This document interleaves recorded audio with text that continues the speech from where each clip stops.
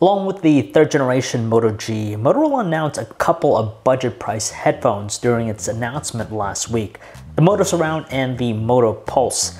Now the latter is what we're going to be talking about in detail in this review.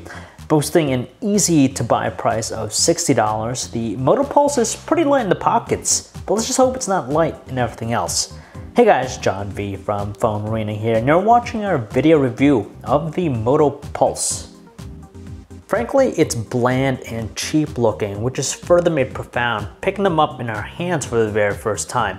Sure, it's lightweight and offers a tight fit when it's worn, so it stays firmly in place with vigorous activity, but there's just that cheap attachment due to its flimsy construction.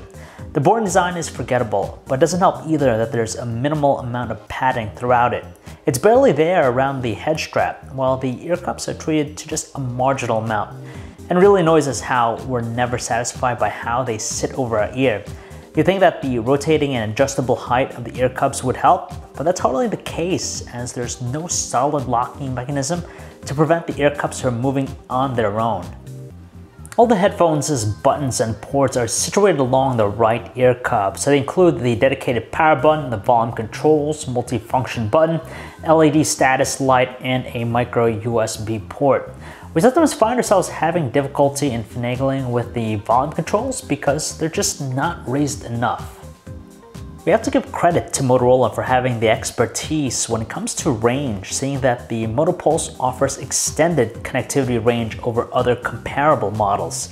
In our real-world testing, we're content with the 30 feet range it's able to achieve indoors, where it's more complicated with retaining its penetrating power through walls. It could have been worse, but the Moto Pulse's performance with music listening is tolerable enough for us to accept for most occasions. There's a strong presence with lower audio ranges, so there's always that pleasant level of bass accompanying its quality. Luckily, it's never too overpowering, but it's rather light with the treble. At the highest volume setting, the Moto Pulse somehow is able to minimize any straining qualities that would otherwise prove irritating to the ear. Likewise, there's some challenges to overcome with its call quality performance, but still largely remains to be usable for the occasion thanks in part to its strong volume output. Voices through the Moto Pulse have a very robotic tone to them, while on the other end of the line, there's some light muffled tones as well to deal with. It's not perfect, that's for sure, but it's not a total wash either. Using the Moto Pulse through our workout routines each day, we're able to get out a little bit over 14 hours of juice from a full charge. While it doesn't necessarily hit that full 18 hours it's rated for, we're nonetheless still content by its reach, which is good considering its price point. We have an affordably priced pair of headphones here, there's just no denying that when we look at its $60 cost. Its design reflects that very much, seeing that it's bland, boring, and downright generic as it can get. What we're dealing here, folks, is just a cheaply constructed thing, and it doesn't help when its fit just never feels proper over our ears. However, even with its ergonomic challenges and its tasteless aesthetics, the Moto Pulse manages to offer an okay audio experience that's decent enough to use for music listening and even phone calls.